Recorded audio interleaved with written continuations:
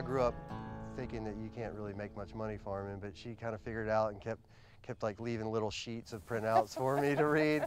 And I finally got around to reading them, and I was like, well, that's a pretty good idea. This time of year, I'm working with our customers, what I call our Farmily, a lot.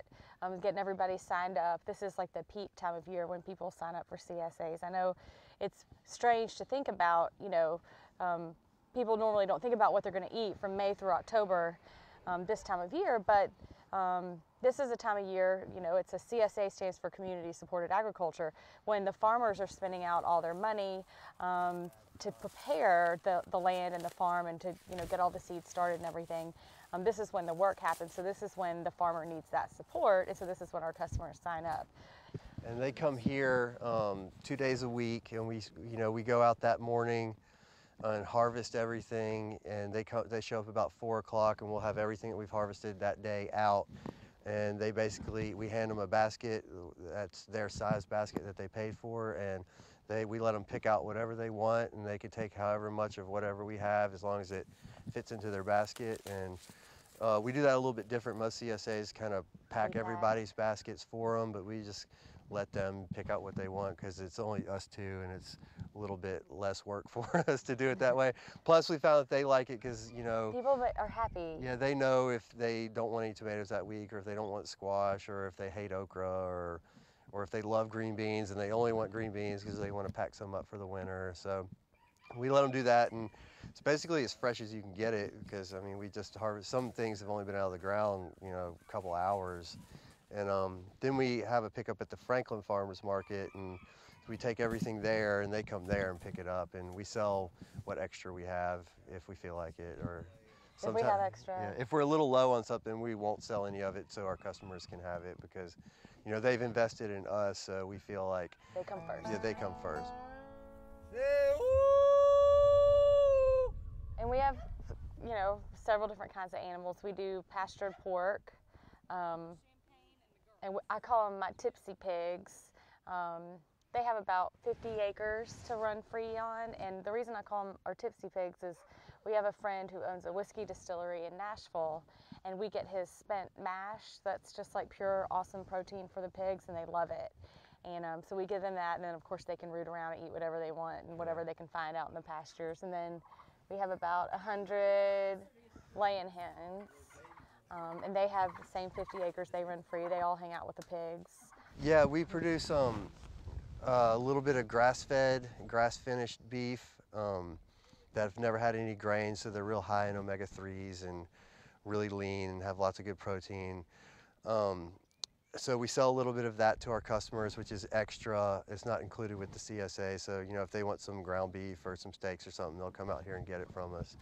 And then we have eggs also. We do, quite a few dozen eggs every week. And the pork, we do the same. We, we have sausage. A lot of people buy sausage in the winter time. It's not much of a summer thing. But Bear Creek Farms is down the road from us, and they do some of the most wonderful beef on the planet. And that's their, that's all they do is beef and pork.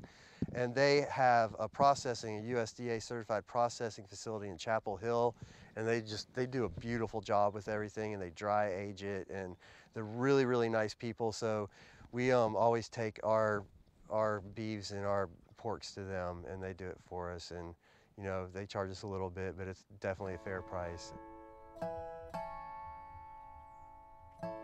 Yeah, the way we work the farm is the farm should provide everything for itself to live off of.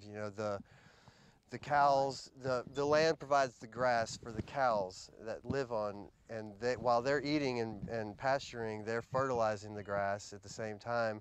And then when we're cutting hay off of that grass, we're feeding it to them, and they're standing around and they're eating the grass from the farm, which is producing the fertility to go back into the gardens, which the food that the gardens create is, feeding everybody, and it's also feeding the animals.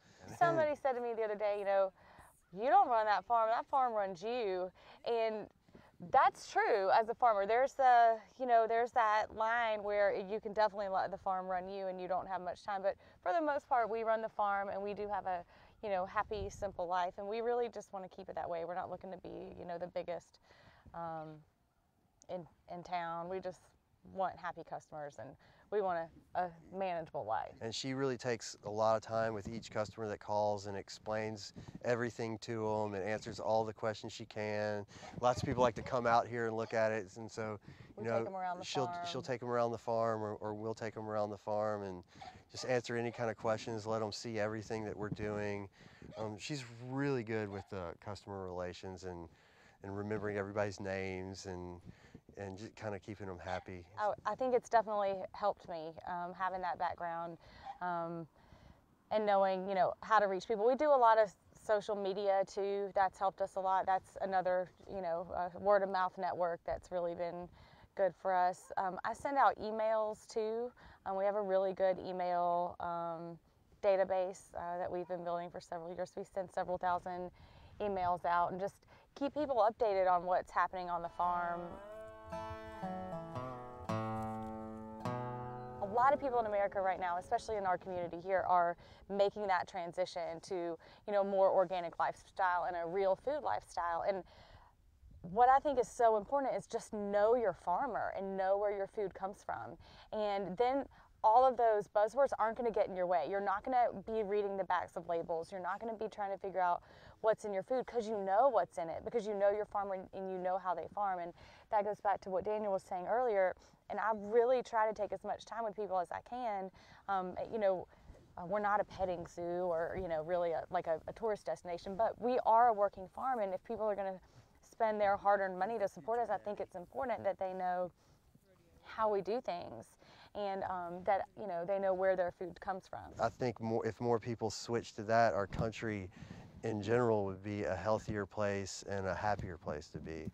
So hopefully we can provide a little bit of that for some people, and hopefully that'll kind of catch on and grow.